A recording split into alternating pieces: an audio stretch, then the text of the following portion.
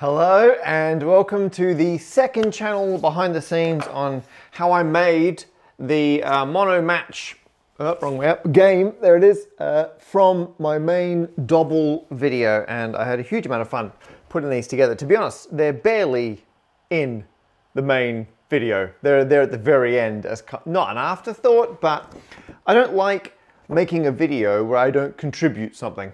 And so in this case I thought, wouldn't it be hilarious to make my own ridiculously big version of a Monomatch game. Hypothetical game, not a real game. Make it very clear for licensing reasons, just a prop in a video. And obviously the details of how I made it are in no way needed in the main video, but given the amount of effort I put into it, I thought it might be nice to do a behind the scenes video. So I'm very quickly gonna step you through. So the main problem was, how do I get enough icons? I needed 10,303 different pictures to put on these cards. And so I found a website where I could license literally, you know, they had millions of different possible pictures that are used as icons, like in apps and things. And I was like, oh, that's amazing. So I signed up for that. I got 13,000 of them because when I was doing test prints, some of them came out quite thin. So some of the pictures had very thin lines. And I was desperately trying to avoid anything that involved a manual check. Like anything that requires me manually checking every single picture, which is why I didn't open it up for people to submit pictures. I considered taking like the avatar images from people who commented on my videos, but all of these ideas involved at some point a human having to check. I was trying to avoid that. So when we did the test prints, you can see ones like this aren't bad. That robot, that's still prints fine, but some of them have much finer lines than that. So what I did was I got more icons than I needed, and they come in as just black on a transparent background. When I was processing them, because you can see they're all different colors, that's important, I figured I would also sort them by how many, or effectively how many pixels. I'll show you the code. So what I've got here, this is my second desktop. I'm going to slide over brackets. This is my, why aren't you sliding over? Why has that, oh, I've not, okay, I haven't plugged in the HDMI cable, which sends my laptop into my mixing desk. So as you may have noticed, I'm recording this as live. There it is. So sorry about that. There it is. So I've set that over there. Let's bring in a little, there's a big me. So that's like a quarter screen me. And if I pop this over there, I mean, I could have prepped this in advance, but you get the idea. There's my code. This is, what code is this? I think this is the, yeah, this is my code, my colorer. This would take all the icons. These are the colors. So I found a website that would generate color palettes for you, and I was able to find one that would optimize it for the most common forms of color blindness. So these are as distinguishable, really, on average across all different types of color blindness as you can get for 101. I'm using 101 different colors, and I printed 101 of these, which I thought was very funny. It's a real shame I couldn't get a finite projective plane for 10,101. That just would have been perfect. 10,303, much easier to generate. I don't even know if the other one probably doesn't exist, does it? Anyway, because 101 prime number. So that was my base. Anyway, so where are we now? Yeah, so I was able to find one that would generate these colors. I was able to get them all as RGB values, and so that's what I have fed in here. So that's just all my random colors. And so it picks one at random for each icon, but then the icons are consistently that color. So this imports every single icon. That's what's happening in this line here. It then picks a random color. That's what's happening in this line here. And, oh, my naming, this is just me apologizing. I should say a lot of this single-use code. And that's the worst type of code, because I've not written this to ever be understood, to ever be properly debugged. No one else is ever going to look at it. I'm probably never going to use it again. This may be the last time I ever look at it. So it's just cobbled together to be good enough to work once, and then it's gone. So anyway, it brings it in. This cropping, I just take off the very bottom, like the way I downloaded the files, there's a little bit of file information burnt into the bottom level, just because I decided to not download the full res SVG. I decided to just use the preview PNG. Even though I could have used the full SVG, it was easier just to get the PNGs in and crop the bottom off because they're going to print so small. I decided that would be a better use than hitting their poor servers to get all these SVGs and doing everything. And I have to convert it anyway at my end, so I didn't bother with that. This is me making sure that the biggest dimension is 200 pixels. So I find out which is bigger, the width or the height. I then, that's the restriction, and then the ratio I want to scale it by is 200 over that. And so that just means once they're rescaled, because they're all different sizes, they either get enlarged or reduced. So the biggest dimension is 200. And then this, I wrote my own recoloring code, which is awful. That logs what the transparency was. This swaps out the RGB values and then dumps in the old transparency. And then and this just goes through every single pixel and swaps over the colors. Awful. And then my offset here is I now have an image which is at max 201 dimension, possibly both. It then puts them in the middle of a 400 by 400 square. I'll explain why I did that in a moment, but that's what it does. It pastes it in the middle, and transparency, which is why the new one is RGBA, that's going into a transparent PNG, and then saves them all out. And then now I've got to be able to position them on the card. So they've got to be able to go on this card somehow. And I did a lot of that in Photoshop. So big fan of Photoshop. Other free versions are available. I'm just going to drag that in here. There you go. And this was me arranging. Actually, I'm going to go to a smaller matte for a second. Why did that go black? That's not good. Smaller matte. Where am I? There I am. Okay, so I've just reduced my matte size. And now I'm going to bring that all the way over. Why did that disappear? That's not good. What have I broken? Huh. Yeah, let's save that. Gonna give that a quick restart. I don't know if dragging it across Windows broke it, or if I hit a weird button, but we'll see if we can reopen that. Okay, here we go, file. Give me a reason, give me my Pentagon layout file. There it is. Okay, so now you can see what's going on. So this I got my friend Lisa actually printed these for me, and I got her to send me the file, and so I had the actual pentagon that she's going to use when she's printing them. And then where are my lines? I put line. Here we go. Split it into fifths, and I knew if I had to do 102 icons for each one, I could put 2 in the middle, and then I put 20 in each one. And so this was me. I just manually. Originally, I was thinking. Actually, I was doing it with squares originally, wondering should I make them nice and tidy? Should I do them random? I went with random, and I went with circles. The reason I went with circles is when these are made, it rotates each icon an arbitrary amount before it pastes it in. Because if you look at the original Dobble, they mess around with the sizes. So if we get 2 Dobble cards, there's 2, and you know what? It's the icon in common. As you can see here, is very clearly the lightning bolt. Woo! They're different sizes. The 2 lightning bolts are different sizes.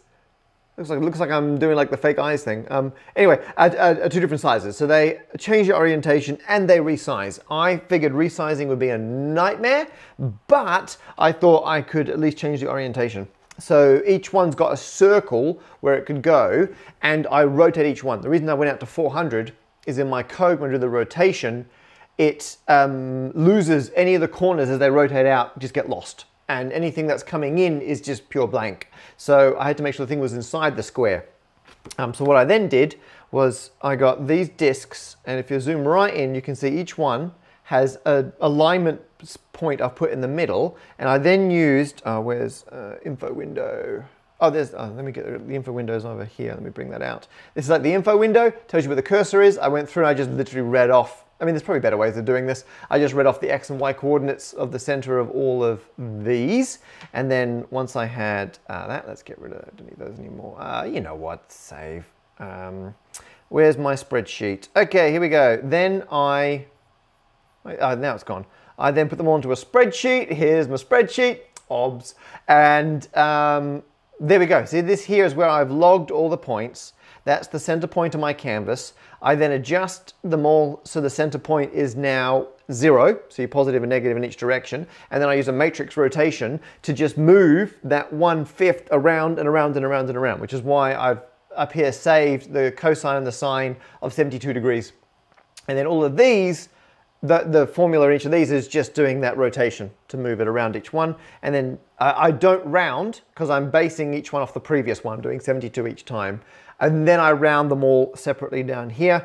And then this is me pulling them all together and then putting them, I put them into brackets. This is the laziest way of doing this. I concatenated them to be in brackets so I could then just paste all those cells into a text document, little bit of auto replace to then turn it into, here we go, I need to switch now to the generator, card allocator, here we go, to then go into the card allocator. And so this would then, where are those coordinates? Oh no, this is making the cards. Where's my here we go, sorry, this is the actual code which makes the cards. Card allocator is the one that generates which icons go on which card.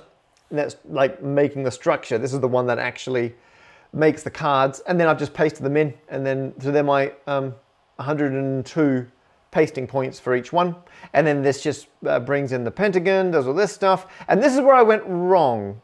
Here, where am I saving? Down here.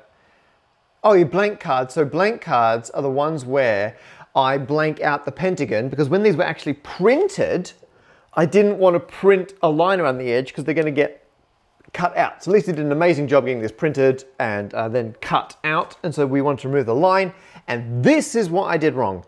I just did, if the number of the card is below the number of blank cards I need, it also exports it blank. And that just meant it did the first 101 of them, which is why they're all that happy little house.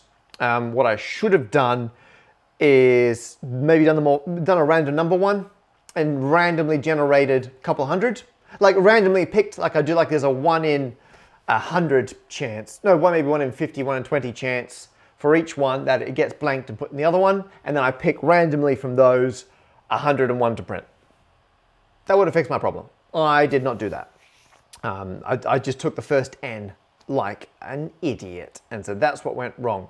So this pasting, this mask, blank blank blank blank, goodness, ignore all of this. Blank blank is because up here, blank blank is the A3 pentagon cover PNG, and that's literally a white pentagon that I just paste over the black one to make it disappear. And I made sure that it's outside where any of the icons can be. And the last thing is card allocator. This is what actually worked out which icons, which of these pictures go on which cards. And so, import pickle. Pickle is just so I can, pickling is where you save something from Python code in a format where you can read it back in again and it just becomes what it was. And so I pickled the list, which is a list of lists, and each list within that is which pictures go on that index card. And so here, so I generate starting points. And second start points is, I do all the horizontal ones first, like I do in the video actually, and they're just straight across. And the other starting points, you have multiple ones each time, and then you've got the vanishing points. This is just a way of generating them all in general. So I wrote this so I could test it on the Dobble case, and then, and not shown here, I wrote some code that would just verify it was all working. And so the skips, how far across it goes each time it rolls down, all that kind of stuff, offset for when it wraps around, all this kind of stuff. So this is just formalizing the steps I went through in the video. And what I liked about this was, instead of hard coding it for a specific size, I just wrote it to take any size. You just specify the N at the top here. However, it doesn't know if you can't have a finite projective plane. It will just give you incorrect cards if you run it on the wrong one. So there you are. That was the process. And it was largely for my own entertainment, given how little these were in the video. But you know what? It really helped me get my head around how the game works. Because when I was planning the video, after Steve challenged me, and a lot of people have requested this Dobble video, when I was planning the video, I knew in theory, because I'd seen Martin and other people talk about this at Mass Jam, I knew in theory what it was going to be, but only when I had to understand it well enough to plan the Myriad version, and I had to formalize that understanding by coding it up, is when I felt like I really got to grips with how you get the finite projective plane using that grid method. And I did not go near the cyclic difference groups. Those are a nightmare. There's no easy way to get those as far as I'm aware. I could be wrong. Anyway, this has been my bonus feature. Thank you so much for watching. If you are a Patreon supporter, then I will send you 3 of these to verify. I can't make the whole thing available because of the license I'm using for the images. So they got a bit upset. I've got a commercial, but not a resale license. And the people who own the rights to these images were pretty adamant that if I just made this generally available, they would count that as resale. And so sadly, it can only be a prop in the video, which is what I've done. And it can be verified by my Patreon supporters, which is why I'm only sending 3 to each person, just so they can verify them. You know what, to be safe, send them back when you're done. There you go. So anyway, thank you so much everyone who watches and supports these videos. And as always, if you come across an interesting bit of maths, number 1, try and investigate it yourself, so you can learn about it. And number 2, always, if you find something interesting or you've got an interesting question, send it in to me. And there you are. Maybe one day I'll turn it into a stupid, hypothetical, prop-only, fake product. Thanks for watching. And end.